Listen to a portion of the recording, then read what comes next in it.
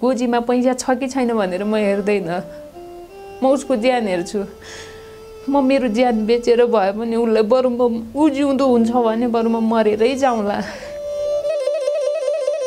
6 महिनादेखि थला परेका श्रीमानलाई श्रीमतीको प्रेमले बचाइरहेको छ। भनिन्छ नि, घर परिवार सुन्दर बनाउने या घर बिगार्ने कुरा दुवै श्रीमतीको हातमा हुन्छ।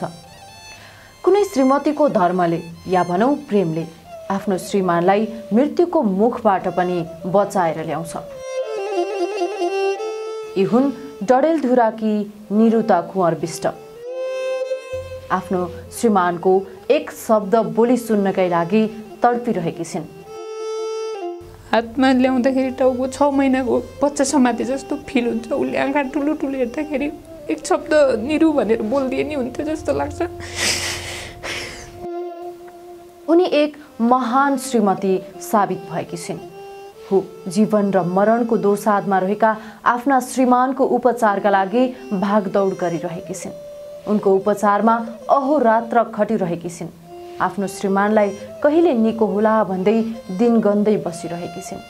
म मान्छु या छैन त्यो मलाई थाहा छैन हैन, म छु पनि भन्दिनँ कि यो जुन जे गरिरहेको छु मलाई उप्रतिको माया मात्र हो। मिल्छ भने यो जुन उहाँको चाहिँ त्यो ब्रेन दिमागहरू गएको छ नि, यदि जस्तो किडनीहरू त्यो दिएर मान्छे बचाउँछ नि, त्यो पनि दिल नमिल्थ्यो भने चाहिँ म साँच्चीकै यो निकालेर चाहिँ उसको उसमा म फिट गरेर चाहिँ म जान्थेँ कि। मलाई त्यतिसम्मको उप्रतिको माया छ।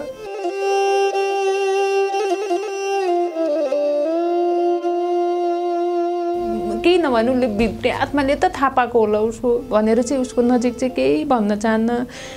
रुन पनि सक्दिनँ। मुख च्यापेर बन्द ब्ल्याङ्केटभित्र मुख च्यापेर चाहिँ बरु आफै उ गरेर चाहिँ रुन सक्छु, तर उसको नजिक चाहिँ रुन सक्दैन। डडेलधुरा घर भएका प्रहरी जवान निरुताका श्रीमान हरकेश बहादुर विष्ट अहिले काठमाडौँको माइती घरमा अवस्थित अन्नपूर्ण न्युरो अस्पतालमा जीवन र मृत्युसँग लडिरहेका छन्। 6 महिना अघि मोटरसाइकल दुर्घटनामा परेका विष्ट 6 महिनादेखि बेहोस अवस्थामा थला परिरहेका छन्। एकदम छटपट्टि हुन्छ, एक्लो महसुस हुन्छ। उसले बोल्दिए नि मलाई दुईटा त हुन्थ्यो, केही न उसले बरु सुतिराखोस्, मलाई मतलब छैन। उसको दिसा पिसाब म यो जति पनि मेरो उमेर छ नि, यो उमेरमा म उसको दिसा पिसाब जे पनि म सफा गरेर बस्छु होइन। मलाई केही चाहिँदैन। मलाई जिन्दगी, आफ्नो जिन्दगीको मलाई माया नै छैन। मेरो जिन्दगी भनेको मेरो छोरी र मेरो त्यो श्रीमानको लागि हो होइन। अब उसलाई त झन् झन् गाह्रो, आँखा हेरिदिने आँखा पनि बन्द हुँदै गएको छ। त्यो कारणले चाहिँ एकदमै गाह्रो छटपट्टि भन्दा नि म एकदमै धेरै नै गाह्रो भएको छ। कोसँग यो कुरा पोखौँ, कोसँग यो कुरा राखौँ भन्ने जस्तो कोही सुनिदिए हुन्थ्यो, कसैले मलाई साथ दिए हुन्थ्यो भन्ने टाइपले चाहिँ एकदमै गाह्रो भएको। कोही न कोही भइदिए हुन्थ्यो। अब यत्रो दुःखमा त म एक्लै छु। भोलि मैले बाँचेर नि भोलि मलाई के भयो भने कसले हेर्ला जस्तो टाइपको के अब त्यस्तो नेगेटिभ थिङ्किङहरू मात्र आउँछ। औषधिले चाहिँ अलिक कन्ट्रोल गरिरहेको हो।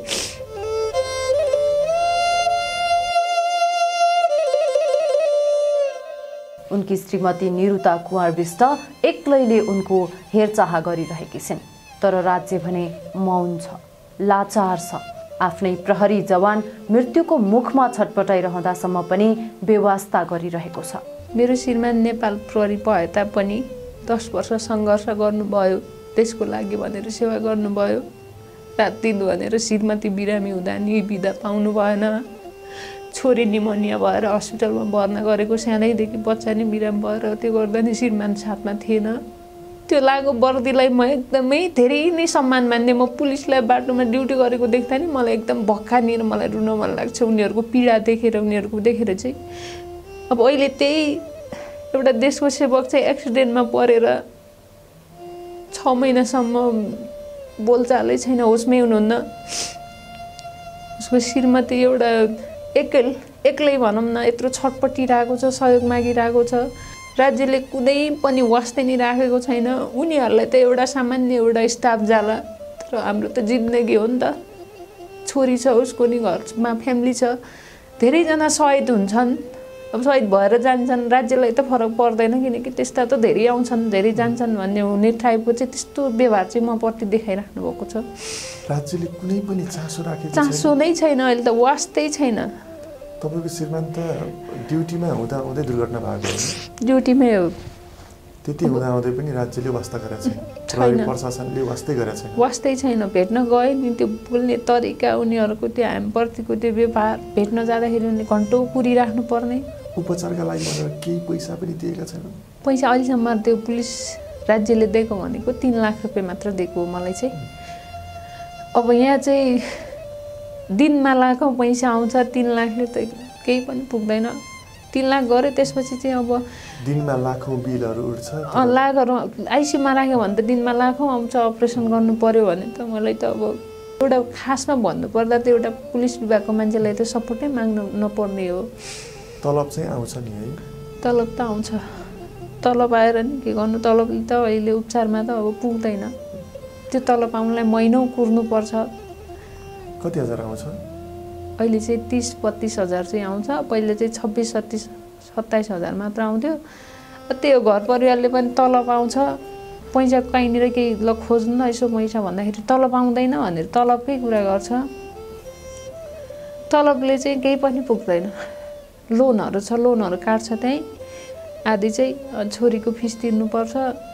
डडेलधुराको गन्यामधुरा गाउँपालिकाका विष्ट 6 महिना अघि असोज 7 गते अफिसको कामकै सिलसिलामा मोटरसाइकल दुर्घटनामा परि उनको यस्तो हालत भएको उनकी श्रीमती निरुताले बताएकी छिन्। दुर्घटनाका कारण टाउको हड्डी फुटेको र अपरेसन गरेर हड्डी निकालेको उनको भनाइ छ। 4 पटकसम्म टाउको अपरेसन गरेको तर उनको स्वास्थ्यमा कति पनि सुधार नआएको उनी बताउँछिन्। प्रदेश प्रहरी कार्यालय धनगढीमा कार्यरत प्रहरी सहायक हवलदार विष्टको ड्युटीकै क्रममा दुर्घटना भएको निरुता बताउँछिन्।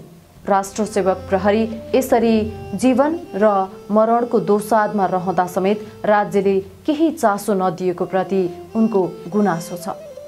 राज्य मात्रै होइन उनको परिवारले समेत सहयोग गर्नुको साटो उल्टै उनलाई यातना दिने गरेको उनको भनाइ छ। निरुता र हर्केशको 6 वर्षे एक मायालु छोरी पनि छिन्। छोरीले बाबासँग कुरा गराइदिनुहोस् न मम्मी भन्दा केही जवाफ दिन नसकेको उनी बताउँछिन्। तपाईहरुको त एउटा प्यारी छोरी पनि छ है? 6 वर्षको छोरी फोन गर्छ। फोन गर्न मन नै लाग्दैन मलाई किनकि उसले आँखाभरि आँसु निकाल्छ। बाबासँग बोल्छु मामा, बाबालाई दिन्न भन्छ। बाबा बोल्नु भयो, मलाई चक्लेट ल्याइदिनु न बाबा, आउनु न, मलाई स्कुल पुगाइदिनु न भन्छ। उसको बोली सुनेर चाहिँ मलाई झन् गाह्रो हुन्छ। उसको लागि जे पनि बरु पागलै भनोस्, दुनियाँले बरु नराम्री भनोस्, दुःखमा हाँस्यो भनोस्, जे जस्तो भनोस् मलाई मतलब छैन। मात्र उसको ज्यान चाहिएको, उसको सास चाहिएको भनौँ। सायद उसले त होस् आए पनि चिन्दैन भन्छ। नचिने बरु नयाँ नाता गाँसेर नि बसौँला तर उसको शरीर चाहिँ उसकै होस्, दिमाग अर्को भयो नि, मलाई त्यति चाहिएको हो भनेर चाहिँ यत्रो गरेको। अब चाहिँ आश मार्दै मार्दै आफूले त आश मारेको छैन अझै पनि, एकदमै अहिले त हात खुट्टै भनौँ न चल्नै आफ्नै चल्न छोड्यो। खै किन भित्री आत्मा नै एकदम भकानेर त्यो भनौँ न थाम्नै सक्दिनँ। अहिले त एकदम गाह्रो हुन्छ। डक्टरहरू भन्नुहुन्छ चिन्ता नगर्नुहोस्, राम्रो नि हुनसक्छ नराम्रो नि हुनसक्छ, केही भन्न सकिँदैन। मेरो चाहिँ बिहे चाहिँ लभ म्यारेज भएको हो। मेरो श्रीमानको ड्युटी चाहिँ मेरो माइती घरतिर थियो, चौकीतिर। त्यति चाहिँ अब उहाँले नै कुरा गरेर चाहिँ बिहे भएको। भेट भएको 3 महिनापछि चाहिँ बिहे भएको। हाम्रो धेरै भेट कुराकानी नै भएन। 17-18 वर्षको उमेरमा बिहे गरे हो। बिहे गरेको 1 वर्षपछि नै छोरी जन्म्यो। छोरीलाई चाहिँ अहिले 6 वर्ष पुरा भएर 7 वर्ष लागेको छ।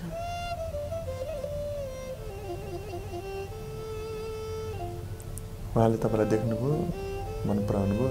हजुर, उहाँले नै मन पराउनु भयो। मैले जस्तो मन पराएँ, मैले त देखेको पनि थिएन। उहाँले नै अब देख्नु भएको रहेछ, मन पराएर चाहिँ अब साथीहरूबाट नम्बरहरू मागेर चाहिँ त्यतिखेर मैले मोबाइल चाहिँ बोकेको थिएन। भर्खरै त्यही बेड भएको 1-2 दिन अगाडि चाहिँ बुवाले दिनुभएको थियो, एउटा चाहिँ मोबाइल दिनुभएको थियो हातमा चाहिँ। त्यहीँबाट चाहिँ कुरा भएको। त्यो कुरा हुनुभन्दा अगाडि चाहिँ मैले चाहिँ आफैले चाहिँ कुरा गर्न सकिनँ। भाउजू दिदीहरूलाई चाहिँ सोधेँ मैले चाहिँ यसरी फोन आइरहेको छ भनेर भन्दाखेरि चाहिँ ठिकै छ भनेर चाहिँ अब माइती सपोर्टै गरेर चाहिँ बोलेर कुरा भएर बिहे भएको। बिहे त राम्रोसँगै भएको थियो, एकदमै राम्रो थियो। दुर्घटना चाहिँ कसरी भएको? दुर्घटना चाहिँ अब म चाहिँ अलि बिरामी थिएँ, लडेर चाहिँ कानको जाली नै फुटेको थियो मेरो चाहिँ। त्यो कानको जाली फुटेर चाहिँ अब उपचारको सिलसिलामा चाहिँ काठमाडौँ 2 पटक भन्दा 3 पटक म एक्लै नै आएको थिएँ यता चाहिँ काठमाडौँ। लास्ट टाइम चाहिँ उहाँ नै आउनु भएको थियो साथमा चाहिँ अपरेसन गर्नलाई चाहिँ मान्छे चाहियो भनेर 2 पटक कोही भएन साथमा, बिदा नै पाउनु भएन। त्यसपछि चाहिँ लास्ट पटक चाहिँ आफै आउनु भएको थियो साथमा, छोरी र बुढो तिनटै आएको थियौँ काठमाडौँ। उपचार गरेर फर्केकै दिन चाहिँ अफिस जान्छु भनेर घरमा पुगेर 12 बजे पुगेको। अब दसैँको टाइम थियो, गाडीमा ठाउँहरू पनि थिएन, उभिएर जानुभएको थियो रातभरि। मलाई र छोरीलाई चाहिँ बल्ल बल्ल सिट मिलाउनु भएको थियो। आफू चाहिँ रातभरि उभिएर जानुभयो, सुत्न नि पाउनु भएन।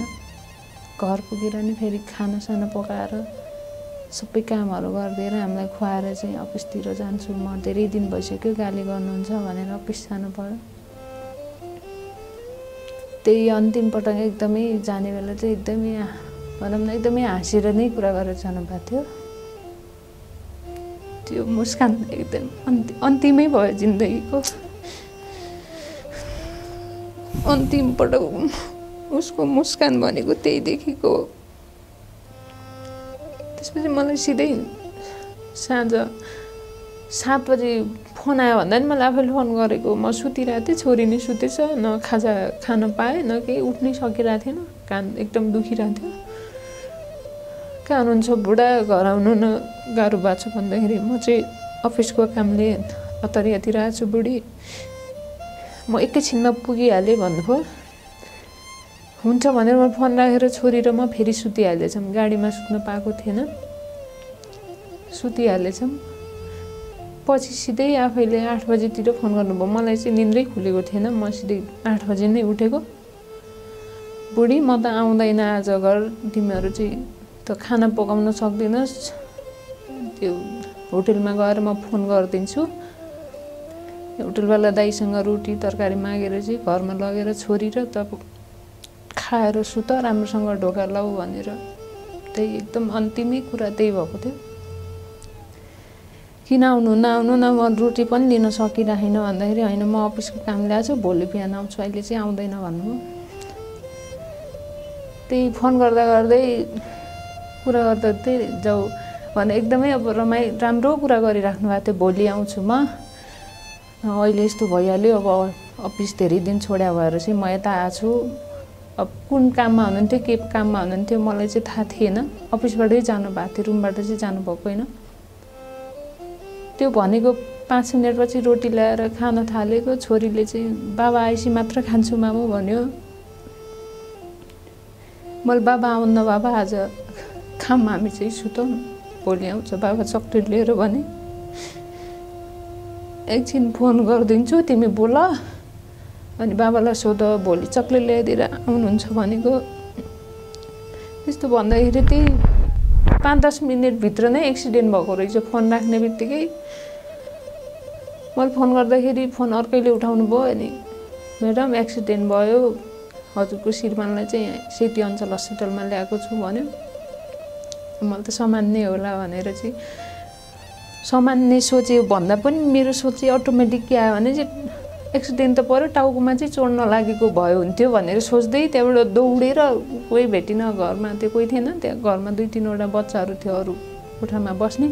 छोरी हेरिदिनु ल, म एक्सिडेन्ट पऱ्यो हस्पिटल जान्छु भनेर दौडेर हस्पिटल पुगेको।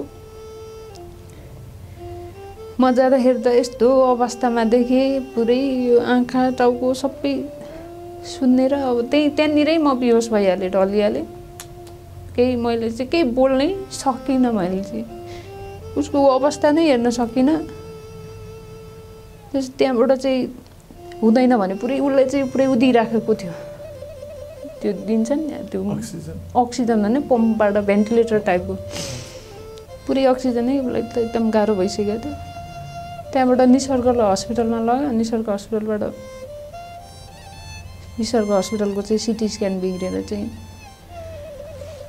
माया मेट्रो हस्पिटलमा लग्नुभयो माया मेट्रो हस्पिटलमा लगेर सिटी स्क्यान गर्दाखेरि डक्टरले सिधै भनिदिनु भयो बच्दैन भनेर बच्दैन यो चाहिँ पुरै गइसक्यो उसको काम गर्ने दिमागहरू गइसक्यो ऊ बच्दैन भन्नु त्यतिखेर अब थाहा छैन मेरो अवस्था कस्तो थियो अनि मैले चाहिँ के सोचेँ भनेपछि ठिक छ धनगढीमा त्यत्रो चोट लागेको छ म धनगढीमा चाहिँ अपरेसन गर्दिनँ सके काठमाडौँ लग्छु भन्ने सोच त्यतिखेरै राखेको मैले र मेरो दिदीले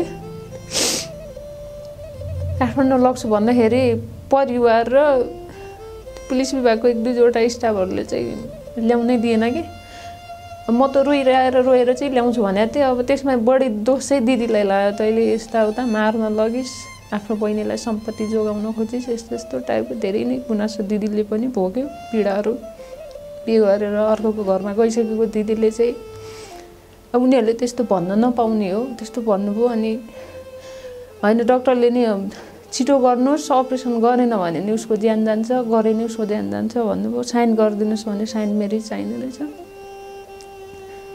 साइन त गरिदिएको हो सर तर बाहिर थाहा छैन म चाहिँ कुन हालतमा बसेको थिएँ रातभरि त्यो एउटा कुर्सीमा चाहिँ दिदी र म त्यही रोएरै बसेँ अपरेसन थिएटरभित्र लगेको थियो त्यो राति राखेर बिहान 3-4 बजेतिर कतिखेर सिद्धियो अपरेसन चाहिँ अनि आइसियुमा राख्नुभयो भेन्टिलेटरमा राखिदिनु भेट्न जानु भन्दा अपरेसन सक्सेस भयो भन्दाखेरि म त के पो सुन्छु भन्ने एकदमै डराएर बसिरहेको थिएँ भगवान्लाई चाहिँ एकदमै सम्झिरहेको थिएँ भगवान् केही नहोस् बरु मलाई नि लगिदिनुहोस् तर उसलाई चाहिँ केही नहोस् मेरो जिन्दगी उसलाई दिनुहोस् भनेर चाहिँ एकदमै त्यतिखेर भगवान्ले सुने जस्तो फिल भयो मलाई चाहिँ म जान तयार छु तर उसलाई चाहिँ केही नहोस् भनेर चाहिँ एकदमै छातीमा हात राखेर रातभरि सुतेनौँ दिदी बहिनी एकदमै बर्सात पनि त्यो एक्सिडेन्ट भएको दिन पनि एकदमै कालै दिन थियो पुरै हावाहुरी चलेर आइसियुमा जानु अक्सिजन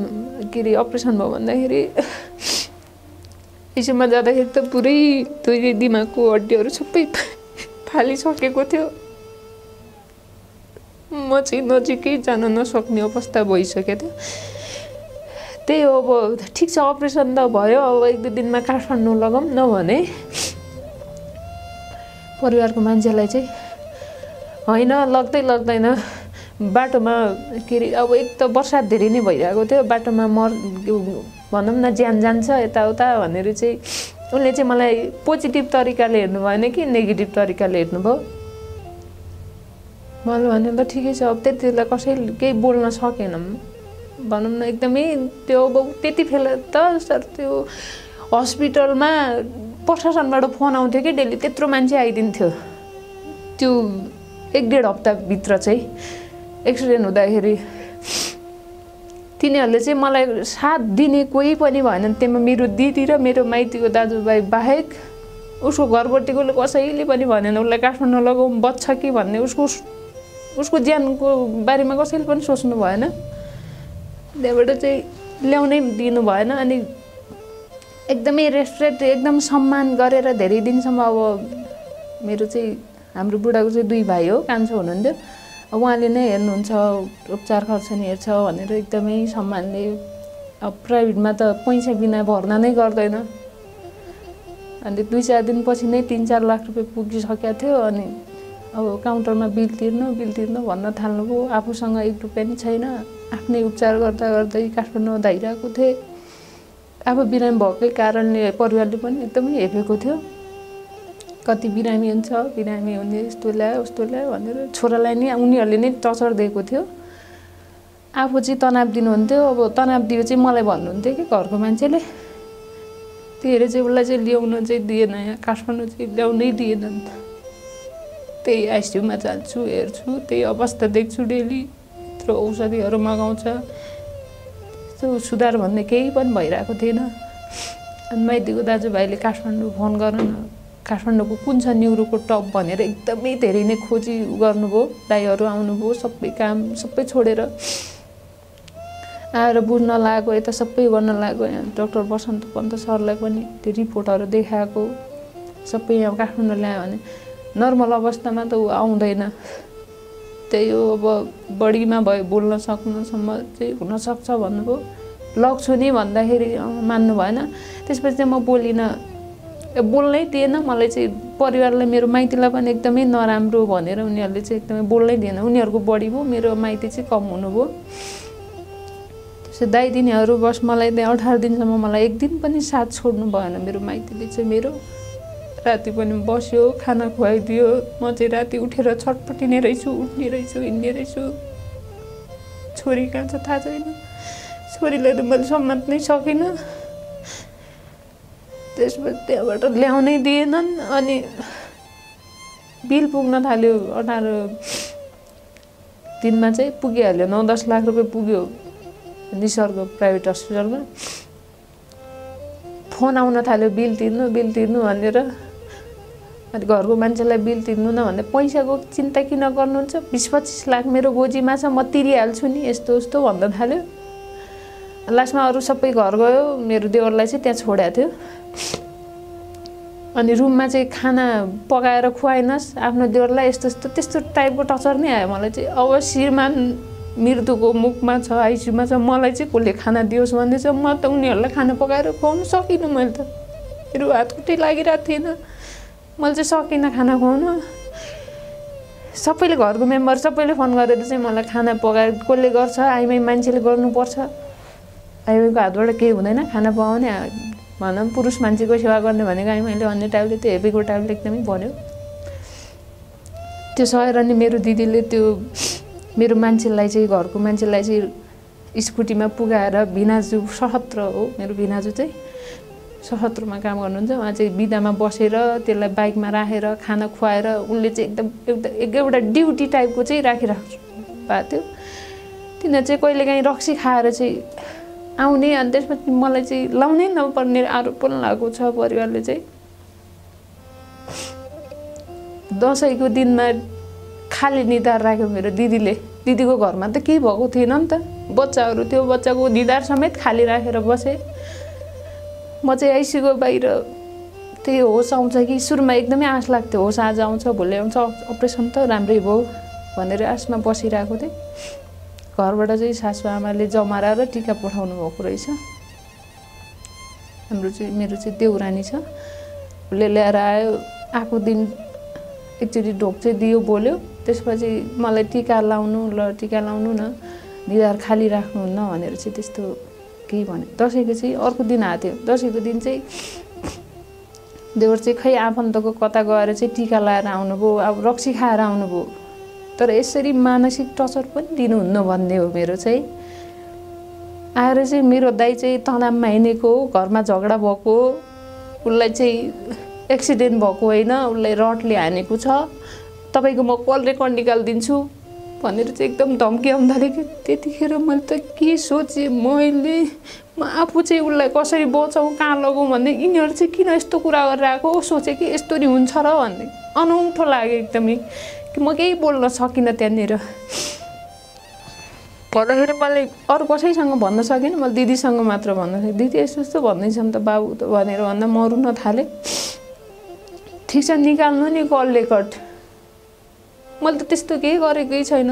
त्यो कल रेकर्ड निकाल्यो भने त हजुरहरू नै फस्नुहुन्छ होला, किनकि त्यसमा त हाम्रो राम्रै कुरा छ। त्यसो झगडा त्यो दिन त उसले मलाई बुढी भनेर कति राम्ररी हाँसेर बोलेर कुरा गरेर गएको मान्छे एक्सिडेन्टमा पर्यो भने, अनि तैँले गर्दा हो, तैँले रक्सी खुवाइस् यताउता भनेर के तेरो कारणले तनावले गएको, अफिसको स्टाफहरूले भन्यो भनेर स्टाफहरू पनि कुरा लाउने पनि को रहेछ खै।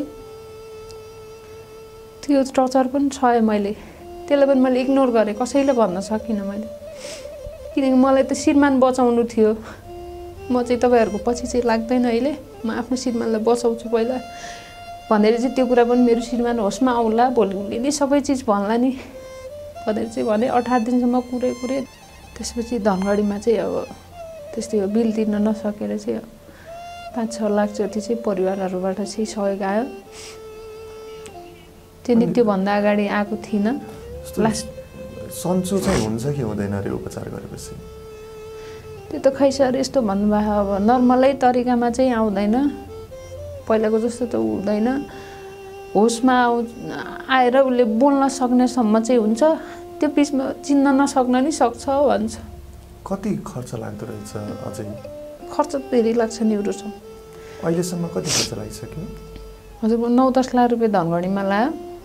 त्यसपछि यो अन्नपूर्ण न्युरो ल्याएको चाहिँ मैले यो लागेर चाहिँ 4 पटक हो, 4 चोटि ल्याइसकेँ। त्यो बिचमा सबै 4 चोटि ल्याएको चाहिँ 6-7 लाख रुपियाँ जति, मतलब 7 लाख पुगिसक्यो। त्यो बिचमा त्यो अब सहयोगी मागेर उपचार गरिरहेको अहिलेसम्म चाहिँ। सहयोगहरू फाटाफुट्टा छ, त्यसैले उपचार चलिरहेछ। हजुर भइरहेछ। त्यो आएको नआएको भए त सर सायद दुइटिरहन्न थियो। अब आर्थिक अवस्थाकै कुरा गर्ने हो भने उपचार गर्नको लागि पर्याप्त आर्थिक अवस्था कस्तो छ तपाईँहरूको? मसँग चाहिँ अब त्यस्तो पैसाहरू छैन, पैसा आउने बाटो नि छैन। मैले त्यो धनगढीमा त्यो 18 दिन बिचमा चाहिँ मैले धेरैसँग गिडगिडाएको, धेरैसँग मैले भिख मागेको, मलाई सहयोग गर्नुहोस् मेरो श्रीमान बचाउँछु भनेर चाहिँ। अब खै त्यो डक्टरको कुरा सुनेर हो या बच्दैन, ऋण लाग्यो भने तिर्न सक्दैन भन्ने सोच भयो कि के भयो, मलाई चाहिँ कहीँबाट पनि सहयोग आएन। 5 लाखसम्म चाहिँ घर परिवारबाट, 1-1.5 लाख रुपियाँ चाहिँ माइती घरमा पनि अलि समस्या छ। बुवा बिराम भएर, बहिनी बिराम भएर धेरै नै ऋण लागेको छ उनीहरूको नि। बुवा बित्नुभयो, बुवा बितेपछि बहिनीलाई भिडबाट लडेर उसलाई नै धेरै खर्च लाग्यो। त्यसपछि उहाँले नै त्यो सकेको त्यति गरिदिनु भयो। त्यसपछि त्यहाँ चाहिँ त्यो आधी तिरेर चाहिँ त्यहाँबाट 1 लाख त मैले एम्बुलेन्स भाडा दिएँ, 1,50,000 भन्थ्यो। त्यो 1,50,000 भन्दा दिदी चाहिँ मेरो दिदी चाहिँ फार्मेसी पढ्नुभएको, दिदी स्टाफ भएकै कारण उहाँले चाहिँ डिस्काउन्ट गराएर 1 लाखमा चाहिँ एम्बुलेन्स मिलाएर भेन्टिलेटर सहितको एम्बुलेन्समा काठमाडौँ ल्याएको। काठमाडौँको बिच नेपालगञ्जमा पुग्दाखेरि चाहिँ भेन्टिलेटरको भन्दा अक्सिजन केही पो भारै छ तल चाहिँ। त्यस्तो हुँदाखेरि चाहिँ मेरो साथमा चाहिँ मेरो देवर र देउरानी आउनु भएको थियो। मलाई चाहिँ ठ्याक्कै नेपालगञ्ज हस्पिटल, भगवान्ले सायद हस्पिटलमै ल्याएर रोक्यो होला त्यो होला। म चाहिँ डक्टर खोज्न इमर्जेन्सी त्यता भागेँ। मेरो देउरानी चाहिँ घरमा फोन गरेर ल मार्नलाई ल्याएको हो, मारिहाल्यो भन्यो कि मेरो मुखतिर। त्यस्तो भन्दाखेरि त म अब केही बोल्न सकिनँ। त त्यहाँको मान्छे, त्यहाँको बाहिरको गार्डहरू, त्यहाँका एकजना पुलिस स्टाफै हुनुहुन्थ्यो, उहाँले चाहिँ डक्टर घरमा भएको एउटा लेडिज डक्टर रातिको 12-1 बजे कति बजेतिर ल्याएर चाहिँ त्यो भेन्टिलेटर बनाएर गर्नुभयो। तिनीहरूले अब त्यस्तो समाचार दिन थाल्यो घरमा चाहिँ। त्यो कुरालाई पनि मैले केही गरिनँ। त्यसपछि सिधै काठमाडौँ पुगाएपछि चाहिँ बाँसबारीमा, मतलब हाम्रो श्रीमान चाहिँ नेपाल प्रहरीमा भनेपछि प्रहरी हस्पिटल ल्याएको हामीले चाहिँ। सुरुमा प्रहरी हस्पिटलमा चाहिँ न्युरो सर्जरी डक्टर चाहिँ नरहेछ। नहुँदाखेरि उसले चाहिँ सुरुमा चाहिँ कहाँ यहाँ ल्याएको न्युरो सर्जरी छैन भन्ने टाइपको चाहिँ भन्नुभयो सुरुमा। मैले भनेको स्टाफ हो, यस्तो यस्तो ल्याएको, हामीले चाहिँ यस्तो उपचार गरेर धान्न नसकेर चाहिँ ल्याएको हो भन्दाखेरि 1-2 दिन चाहिँ उहाँहरूले केही पनि गर्नु भएन। पछि मैले रिफर गरिदिनु भन्दा आफै भन्नुपर्ने रहेछ। त्यहाँ चाहिँ अब बिरामी कुन अवस्थामा छ, कहाँ रिफर गर्ने भन्दैन, उनीहरूलाई भन्दैन, हामीले आफै भन्नुपर्ने रहेछ। त्यति बेला बाँसबारीमा रिफर भएको। अनि यहाँ चाहिँ नक्ली हड्डी राखियो दिमागमा चाहिँ। त्यहाँबाट राखेर ल्याएपछि फेरि नयाँ समस्या, पानीहरू भरिएर दिमागमा, त्यस्तो भएर चाहिँ अहिले सबै लाएर 4वटा अपरेसन भइसक्यो टाउकोकै। अब त उसको टाउको चिन्ने ठाउँ नै छैन। अब अपरेसन गरौँ भने नि कहाँ काट्न लाउने हो, कसरी लाउने हो भनौँ न। उसको पीडा सहन नसकेर चाहिँ एकदमै छटपट्टी भइरहेको छ। न खान मन लागेको छ, न सुत्न मन लागेको। सुत्यो भने सपनामा उही देखिन्छ, बस्यो भने नि उही मात्र माइन्डमा उही घुमिरहेको हुन्छ। अब खै त्यो डक्टरको कुरा सुनेर हो या बच्दैन, ऋण लाग्यो भने तिर्न सक्दैन भन्ने सोच भयो कि के भयो, मलाई चाहिँ कहीँबाट पनि सहयोग आएन। 5 लाखसम्म चाहिँ घर परिवारबाट, 1-1.5 लाख रुपियाँ चाहिँ माइती घरमा पनि अलि समस्या छ। बुवा बिराम भएर, बहिनी बिराम भएर धेरै नै ऋण लागेको छ उनीहरूको नि। बुवा बित्नुभयो, बुवा बितेपछि बहिनीलाई भिडबाट लडेर उसलाई नै धेरै खर्च लाग्यो। त्यसपछि उहाँले नै त्यो सकेको त्यति गरिदिनु भयो। त्यसपछि त्यहाँ चाहिँ त्यो आधी तिरेर चाहिँ त्यहाँबाट 1 लाख त मैले एम्बुलेन्स भाडा दिएँ, 1,50,000 भन्थ्यो। त्यो 1,50,000 भन्दा दिदी चाहिँ मेरो दिदी चाहिँ फार्मेसी पढ्नुभएको, दिदी स्टाफ भएकै कारण उहाँले चाहिँ डिस्काउन्ट गराएर 1 लाखमा चाहिँ एम्बुलेन्स मिलाएर भेन्टिलेटर सहितको एम्बुलेन्समा काठमाडौँ ल्याएको। काठमाडौँको बिच नेपालगञ्जमा पुग्दाखेरि चाहिँ भेन्टिलेटरको भन्दा अक्सिजन के पो भारै छ तल चाहिँ। त्यस्तो हुँदाखेरि चाहिँ मेरो साथमा चाहिँ मेरो देवर र देउरानी आउनु भएको थियो। मलाई चाहिँ ठ्याक्कै नेपालगञ्ज हस्पिटल भगवान्ले सायद हस्पिटलमै ल्याएर रोक्यो होला त्यो गर्दा। म चाहिँ डाक्टर खोज्न इमर्जेन्सी त्यता भागेँ। मेरो देउरानी चाहिँ घरमा फोन गरेँ, ल मार्नलाई ल्याएको हो, मारिहाल्यो भन्यो कि मेरो मुखतिर। त्यस्तो भन्दाखेरि त म अब केही बोल्न सकिनँ। त त्यहाँको मान्छे, त्यहाँको बाहिरको गार्डहरू, त्यहाँका एकजना पुलिस स्टाफै हुनुहुन्थ्यो, उहाँले चाहिँ डक्टर घरमा भएको एउटा लेडिज डक्टर रातिको 12-1 बजे कति बजीतिर ल्याएर चाहिँ त्यो भेन्टिलेटर बनाएर गर्नुभयो। तिनीहरूले अब त्यस्तो समाचार दिन थाल्यो घरमा चाहिँ। त्यो कुरालाई पनि मैले केही गरिनँ। त्यसपछि सिधै काठमाडौँ पुगाएपछि चाहिँ बाँसबारीमा मतलब हाम्रो श्रीमान चाहिँ नेपाल प्रहरीमा भनेपछि प्रहरी हस्पिटल ल्याएको हामीले चाहिँ। सुरुमा प्रहरी हस्पिटलमा चाहिँ न्युरो सर्जरी डक्टर चाहिँ नरहेछ।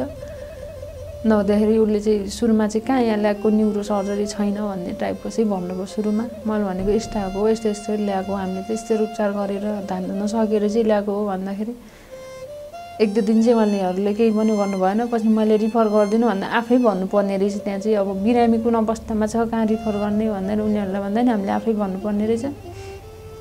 त्यति बेला बाँसबारीमा रिफर भएको।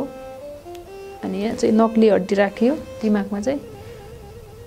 त्यहाँबाट राखेर ल्याएपछि फेरि नयाँ समस्या, पानीहरू भरिएर दिमागमा त्यस्तो भएर चाहिँ अहिले सबै लाएर 4वटा अपरेसन भइसक्यो टाउकोकै। अब त उसको टाउको चिन्ने ठाउँ नै छैन। अब अपरेसन गरौँ भने नि कहाँ काट्न लाउने हो, कसरी लाउने हो भनौँ न। उसको पीडा सहन नसकेर चाहिँ एकदमै छटपट्टि भइरहेको छ। न खान मन लागेको छ, न सुत्न मन लागेको। सुत्यो भने सपनामा उही देखिन्छ, बस्यो भने नि उही मात्र माइन्डमा उही घुमिरहेको हुन्छ। एकदमै गाह्रो भइसकेको छ।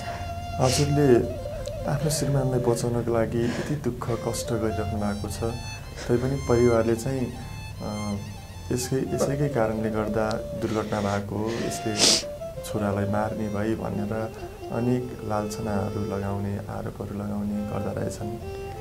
धेरै नै सहे सर त्यस्तो कुराहरू त। तर मैले चाहिँ अनि मान्छेले सुरुमै भनौँ न यो न्युजहरू यस्तोहरू पनि सुरुमै दिनुपर्छ यस्तो। अब सुरुमै आफूसँग केही क्षमता गर्न सक्ने क्षमता हुन्जेलसम्म त आफूले कोसिस गर्ने हो नि त मान्छेले। त्यही भएर चाहिँ आफू कोसिस गरौँ न पहिला भनेर चाहिँ किन नदेला, विभागले नै साथ दिन्छ होला। किनकि सुनेको थिएँ मैले, सुनेको भन्दा नि देखेको थिएँ खुद अरूलाई चाहिँ त्यो सहायता सपोर्ट सबै गरेको चाहिँ। दुर्घटनामा परिसकेपछि एउटा सबभन्दा पहिले त नेपाल जवानै भए पनि एउटा साथमा चाहिँ गुरुवा चाहिँ हुन्छ। तर हाम्रो चाहिँ त्यो पनि भएन।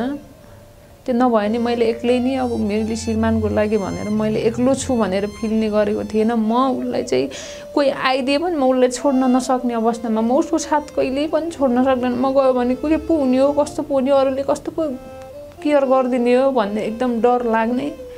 त्यही भएर चाहिँ छोड्न सकिनँ। अझ फेरि अहिले चाहिँ एकदमै अवस्था नाजुक हुँदै गएको छ। त्यो कारणले चाहिँ आफैलाई एकदम सहनै गाह्रो भइसक्यो। माया भन्ने चिज चाहिँ एकदम निस्वार्थ माया गर्नेलाई मात्र माया भन्नेको महत्त्व बुझिने रहेछ। तर बाहिरको मान्छेले चाहिँ अब कुनै मान्छे नबुझ्दो रहेछ। त्यस्तै हो परिवारको कुरा के गर्नु। अब घरमा पठाइन, तलबहरू आफै खायो भन्ने टाइपको। नेपाल प्रहरी जवानको तलब कति नै हुन्छ र 30 भन्दा त माथि जान्न। पहिला अब धनगढी बस्दाखेरि त त्यही 26-27 हजार आउँथ्यो। त्यसमा खानु पर्यो, केही लोनहरू थियो त्यो लोनको तिर्नु पर्यो, भाडा तिर्नु पर्यो, छोरीलाई पढाउनु पर्यो। मलाई चाहिँ त्यही हो, एकदमै छटपट्टि हुन्छ। ऊ भएन भने चाहिँ म सायद थाहा छ छोरी छ, छोरीको लागि दुइटै केही भइहाल्यो भने त छोरीलाई कसले हेर्छ भन्ने डर नै लाग्छ। तर कतिखेर श्रीमान नै गुमायो भने के बाँचेर के अर्थ भन्ने लाग्छ। खै कसरी बाँच्ने होला त्यो सोच्नै सकिरहेको छैन। मलाई चाहिँ के होइन, म डक्टरहरूसँग रिक्वेस्ट गर्छु, डक्टरले भन्नुहुन्छ यत्रो हिम्मत गरेको छौ, सायद हामीले नै धेरै कोसिस गरेको छौँ, तिम्रो मायाले नै बचाउन सक्छ कि अहिलेसम्म, किनकि मेरो श्रीमानलाई त 4वटा अपरेसन, जतिचोटि अपरेसन गर्यो त्यतिचोटि नै उसको ज्यान जान सक्छ भनेर चाहिँ मलाई भन्नुहुन्थ्यो कि बाहिरबाट। म चाहिँ खाना नखाइकन भगवान्लाई एकदम, भगवान्लाई भने आफ्नो छातीमा हात राखेर सोच्थेँ कि भगवान् यदि उसको सासमा लग्नु छ भने बरु मलाई नि लग्नुहोस्, ऊभन्दा अगाडि चाहिँ मेरो सास जानुपर्छ भनेर सोच्थेँ। थाहा छ छोरी जन्मेको छ। त्यही भएर पनि तपाईँको मायाले बचाइराखेको छ जस्तो लाग्यो हामीलाई पनि। तर के होइन, अझै पनि उसको बोली मात्र सुन्न पाए नि पुग्छ मलाई, अरू मलाई केही चाहिँदैन। तर अब परिवारले चाहिँ मलाई चाहिँ एकदमै नेगेटिभ तरिकाले, अब न त आफूले साथ दिन सक्ने, मैले उनीहरूबाट पैसा नै दिनुहोस्, मलाई सबै सम्पत्ति बेच्नुहोस्, तपाईँले मलाई पैसा मात्र दिनुपर्छ भनेको नि थिएन, एक वचन मिठो बोलिदिनुहोस्, तर मेरो चरित्रमाथि चाहिँ हात नहाल्नुहोस् होइन। मेरो नि आमा बुवा हो, मेरो नि दाजुभाइ छ, दिदी बहिनी छ, दुःख लाग्छ, हजुरको घरमा नि छोरी बेटी छ, आइदिएर एउटा साथ हामी छौँ भन्न सक्नेसम्मको सपोर्ट मात्र खोजेको थिएँ मैले। उनीहरूबाट त्यो पैसा दिनै पर्छ, तपाईँले मलाई मरिहाल्थेँ। मैले परिवारसँग पैसा थियो भने त म किन दुनियाँलाई सहयोग माग्थेँ, थाहा छ नि त उनीहरूसँग म पैसा छैन भनेर। पैसा कहाँबाट आउँछ मान्छेसँग, छैन, एउटा फ्यामिली भनेर गरिबै फ्यामिली हो भनेर नि मलाई थाहा छ। तर उनीहरूको दुःख पाए जस्तो, गरिब भएको जस्तो, परिवारको जस्तो चाहिँ फिल गर्नुहुन्न कि उनीहरूले चाहिँ एकदमै, भनौँ न हामी चाहिँ एकदमै ठुलै हो भन्ने टाइपको एटिट्युड देखाइराख्ने, मलाई चाहिँ नभन्ने शब्द भन्ने। म बिराम भएको छु भन्दाखेरि तँलाई पुग्यो अब केयर गरेर त जान्छेस्, म घर आउँछु, म घर लग्छु, त्यस्तो त्यस्तो शब्दहरू सुनाउने। कुनै आफन्तलाई चाहिँ यस्तो आइदियो एकदम छटपट्टि हुन्छ, एक्लो महसुस हुन्छ। उसले बोलिदियो नि मलाई 2टा त हुन्थ्यो, किन उसले बरु सुतिराखोस्, मलाई मतलब छैन। उसको दिसा पिसाब म यो जति पनि मेरो उमेर छ नि, यो उमेरमा म उसको दिसा पिसाब जे पनि म सफा गरेर बस्छु होइन। मलाई केही चाहिँदैन, मलाई जिन्दगी, आफ्नो जिन्दगी मलाई माया नै छैन। मेरो जिन्दगी भनेको मेरो छोरी र मेरो त्यो श्रीमानको लागि हो होइन। अब उसलाई त झन् गाह्रो, आँखा हेरिदिने आँखा पनि बन्द हुँदै गएको छ, त्यो कारणले चाहिँ एकदमै गाह्रो, छटपट्टि भन्दा नि म एकदमै धेरै नै गाह्रो भएको छ। कोसँग यो कुरा पोखौँ, कोसँग यो कुरा राखौँ भन्ने जस्तो, कोही सुनिदिए हुन्थ्यो, कसैले मलाई साथ दिए हुन्थ्यो भन्ने टाइपले चाहिँ एकदमै गाह्रो भएको, कोही न कोही भइदिए हुन्थ्यो। अब यत्रो दुःखमा त म एक्लै छु, भोलि मैले बाँचेर नि भोलि मलाई के भयो भने कसले हेर्ला जस्तो टाइपको के अब त्यस्तो नेगेटिभ थिङ्किङहरू मात्र आउँछ। औषधिले चाहिँ अलिक कन्ट्रोल गरिरहेको हो।